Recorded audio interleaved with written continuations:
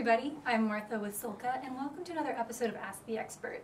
Today we're going to go over the new Impero Ultimate 2 and Pocket Impero 2, basic use, basic maintenance, and just any troubleshooting you might need to be aware of. Alright, so the basic use is the same for the Pocket and the Ultimate version of this pump. So I'm going to set the Pocket aside for now and I'm just going to show you on the Ultimate. So what you're going to do first is prep your wheel, so you'll turn it and unthread your valve core and give it a few taps. And then what I'm going to do is I'm going to remove this little lock so that I can move the handle freely. I'll just slide that down the barrel of the pump. And then I'm going to press it onto the valve core about 15 millimeters, which may be a little bit further than you are used to with other chucks. Alright, there. Now that it's secure on the valve stem, I can pump like normal.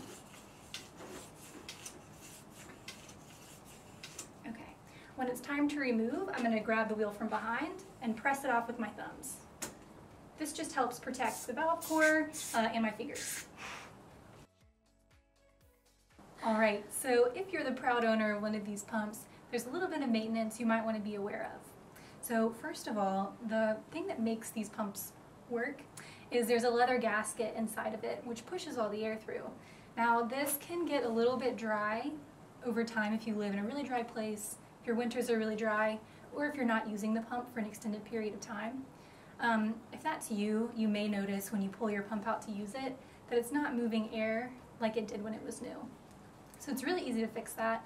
All we're going to do is put a little bit of lubricant on our leather gasket, and I'm going to show you how to do that now. So for both of these pumps, you'll notice that there's this little ring in the center that's holding the handle and the barrel together. So all you're going to do is unthread it, just like this, and you can pull your pump apart, like that.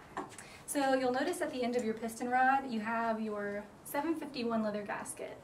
So if you're having major compression issues, you might want to check it out and see if there are any creases or tears and consider replacing it. But typically all it's going to take is a little bit of lubrication. So to do that, you'll just grab your NFS pump blood and you'll put a few dabs on the leather gasket. You don't have to put a lot. And then you're going to massage it into the leather. You can either use your fingers like I'm doing here, or you can roll it on the table like this. And you'll want to do this 15 to 20 times just to make sure the lubricant is fully absorbed and the leather is pliable. Perfect. So once you've moisturized your leather gasket, you may find that the cup is sort of splayed out, so you may need to use your hand to navigate it back into the pump barrel. Perfect. So then you'll just thread the cap back into place and you'll be good to go.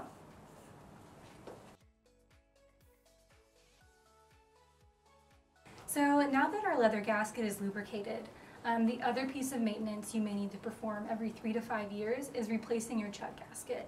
Now this is a wearable part, and over time as you put it on the valve stem and take it off, it can just wear to the point where it's not creating a very good seal. So we have a spare for this available. Again, it's the 323, and installing it is really easy. So I have here an 8mm Allen key, and all I'm going to do is insert it right into the gasket cover and unthread it. There we go. Alright, so your gasket will be right inside the gasket cover, and you'll just need to remove that. You may need a small tool. It's a pretty tight fit. I'm going to try using my fingers. Alright. There we go. Alright, and so then you'll just need to install your new gasket. Now the side of the gasket that has writing on it, it says 323 USA, you'll want that facing out, so where you would put it on the valve stem. So I'm going to press that into place and then just thread it back in.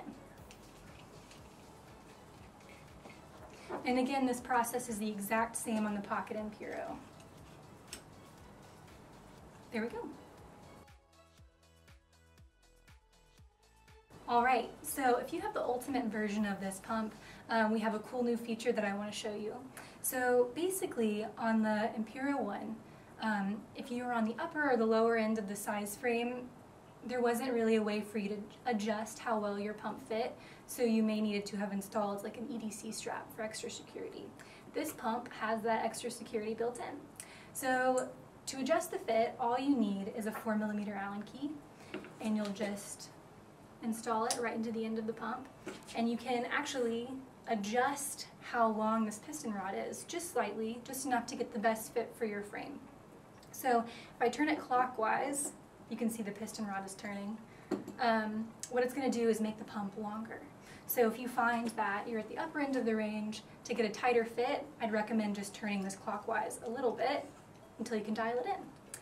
Now on the other end of that, if you need your pump to be a bit smaller, you can turn it counterclockwise. So you can kind of customize the fit to where it's perfect for you. All right, thanks for joining us for another episode of Ask the Expert. If you have any other questions about these pumps, feel free to leave them in the comment section below or write us an email or call us.